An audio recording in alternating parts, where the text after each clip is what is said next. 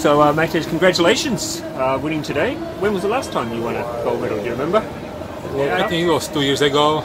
I had couple of medals, but the winning is always very difficult.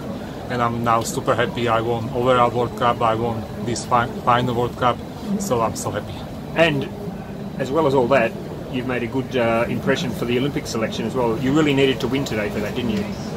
Yes, it was very, very important winning for me today because Alexander Stavkovsky won the last World Cup, and it was very, very important for me to have a lot of points from this race.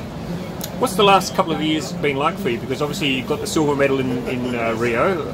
Has it been a little bit frustrating not being able to get out there and get to the top of the podium again? Sorry, I didn't understand.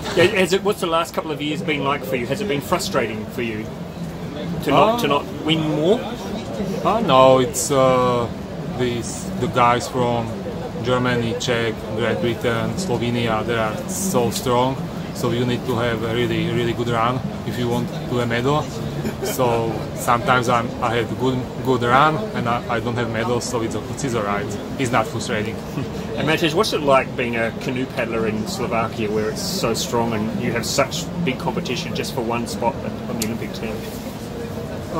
It's pretty difficult because just one guy can go for the Olympics, and we are in top 5, 3 Slovaks. So it's very important to have a good final and be mentally strong. Well, congratulations on the win. Congratulations on the overall World Cup win, which is also a great achievement. Thank you very much.